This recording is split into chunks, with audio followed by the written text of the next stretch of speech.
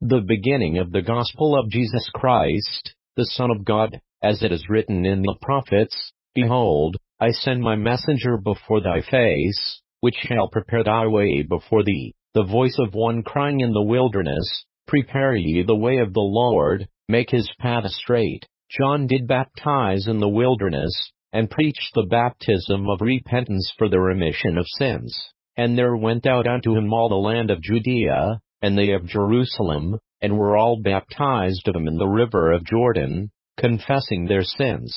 And John was clothed with camel's hair, and with a girdle of a skin about his loins, and he did eat locusts and wild honey, and preached, saying, There cometh one mightier than I after me, the latchet of whose shoes I am not worthy to stoop down and unloose. I indeed have baptized you with water, but he shall baptize you with the Holy Ghost. And it came to pass in those days, that Jesus came from Nazareth of Galilee, and was baptized of John in Jordan. And straightway coming up out of the water, he saw the heavens opened, and the Spirit like a dove descending upon him. And there came a voice from heaven, saying, Thou art my beloved Son, in whom I am well pleased. And immediately the Spirit driveth him into the wilderness.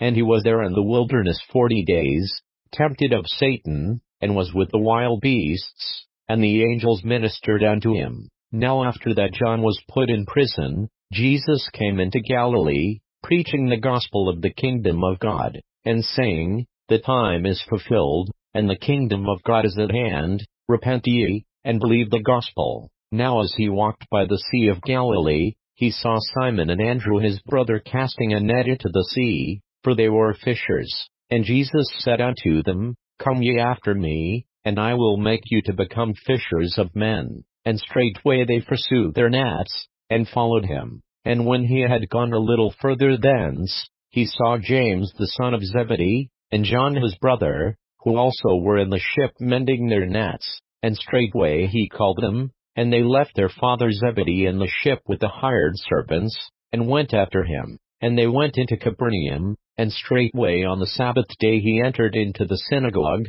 and taught. And they were astonished at his doctrine, for he taught them as one that had authority, and not as the scribes. And there was in their synagogue a man with an unclean spirit, and he cried out, saying, Let us alone, what have we to do with thee? Thou Jesus of Nazareth, art thou come to destroy us? I know thee who thou art, the Holy One of God. And Jesus rebuked him, saying, Hold thy peace, and come out of him. And when the unclean spirit had torn him, and cried with a loud voice, he came out of him. And they were all amazed, insomuch that they questioned among themselves, saying, What thing is this? What new doctrine is this? For with authority commandeth he even the unclean spirits, and they do obey him. And immediately his fame spread abroad throughout all the region round about Galilee. And forthwith, when they were come out of the synagogue, they entered into the house of Simon and Andrew, with James and John. But Simon's wife's mother lay sick of a fever, and they told him of her. And he came and took her by the hand, and lifted her up, and immediately the fever left her, and she ministered unto them. And at even, when the sun did set, they brought unto him all that were diseased, and them that were possessed with devils.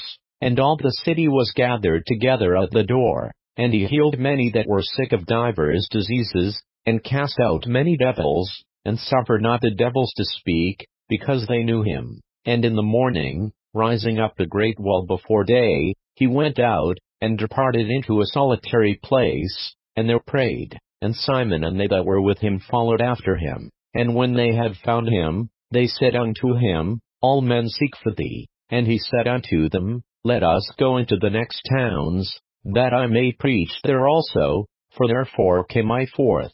And he preached in their synagogues throughout all Galilee, and cast out devils.